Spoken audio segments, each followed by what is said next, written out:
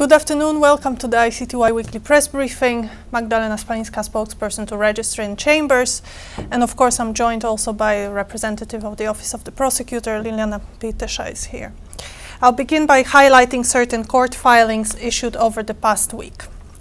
In the case of Wojciech Szeszel, presiding Judge Antonetti yesterday issued an order abrogating the scheduling order from 12th of April of this year, which had set the trial chamber judgment for the 30th of October.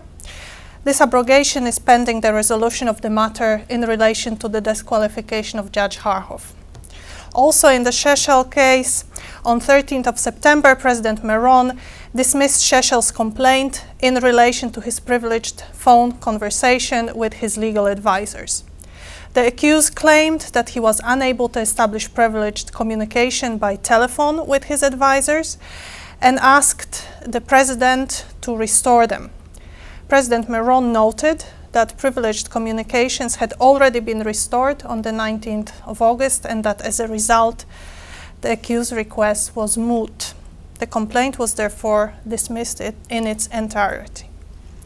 In the case of Micio Stanisic and Stojan Żuplianin, the two defense teams filed a joint motion on 11th of September in relation to the upcoming panel's reconsideration of the decision disqualifying Judge Harhoff from the Szeszel case.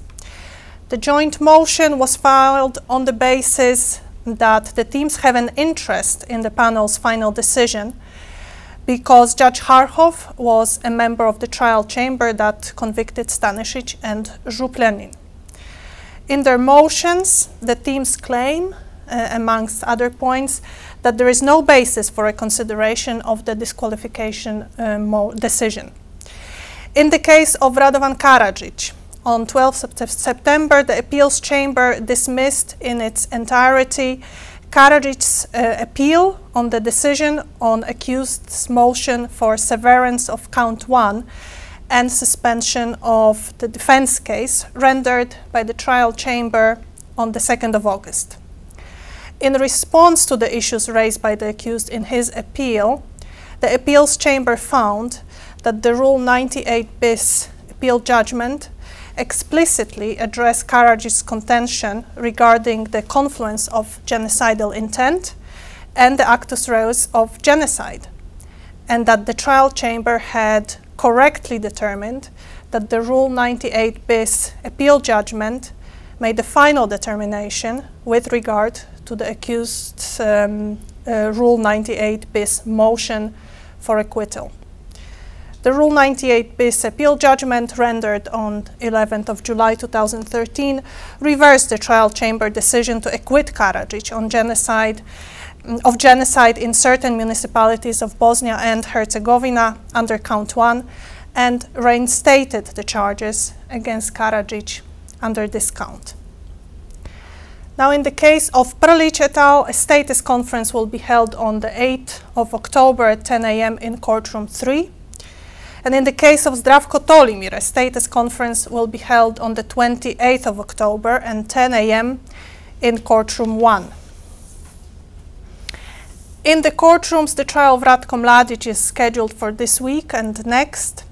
Yesterday, Manojlo Milovanovic, former chief of the main staff of Republika Srpska Army, began his testimony. The prosecution has so far called 139 witnesses in this trial. In the case of Goran Hadžić, the prosecution witness, Vilim Karlovic, began and completed his testimony today. Karlovic was a member of the Croatian army, taken prisoner during the war in Vukovar.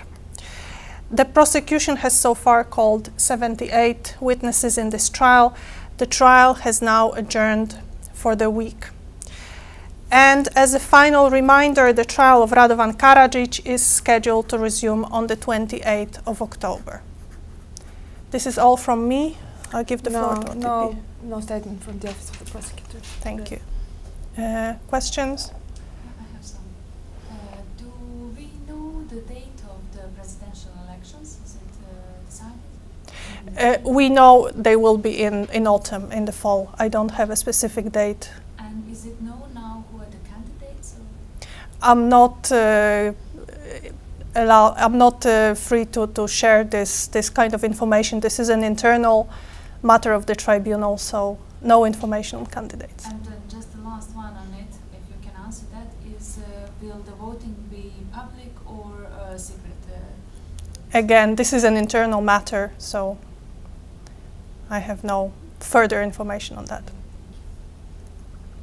If there are no more questions, thank you very much, and I'll see you next week.